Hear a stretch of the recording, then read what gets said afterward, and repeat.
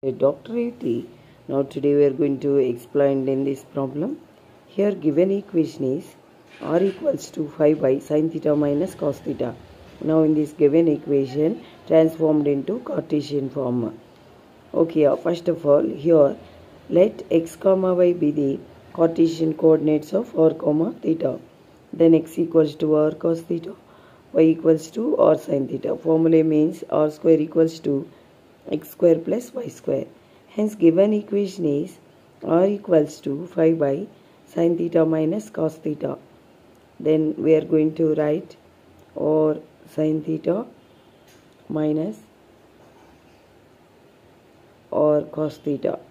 Now multiplicating here r by with divided by sin theta minus cos theta, that equals to 5, right, as it is here. Already we know that here r sin theta means y, so here write y minus r cos theta means x, y minus x equals to 5, and also write x minus y plus 5 equals to 0. This is the Cartesian form. By this given equation r equals to 5 by sin theta minus cos theta.